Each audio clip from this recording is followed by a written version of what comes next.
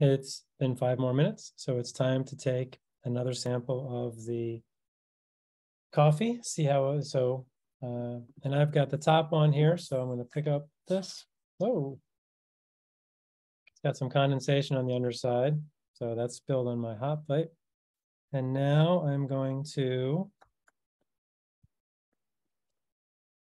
rinse it just once. And then I'm going to rinse the pipette, I mean. Then I'm going to put 15 milliliters in here.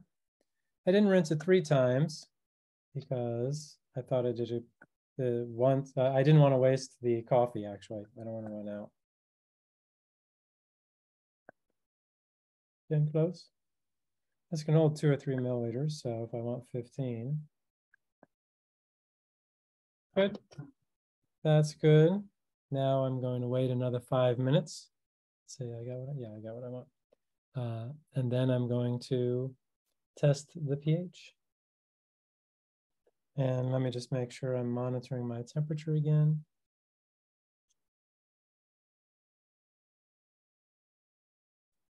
Now we're in the high 80s.